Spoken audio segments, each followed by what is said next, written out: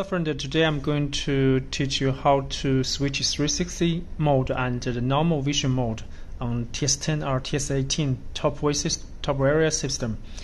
Normally, if you have 360 modular built inside, you can switch from the factory setting. First, you just go to the setting and find the factory setting. Here I have a configure info, and you find the 360 parameter and turn it on. If this Headunit already built in 360 modular, it will have the 360Version.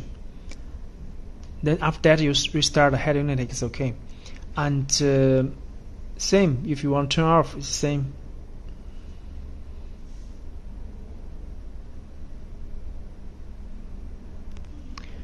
After restarting, you have a 360 system. Any more questions, you can contact our WhatsApp or WeChat or email. Thank you very much.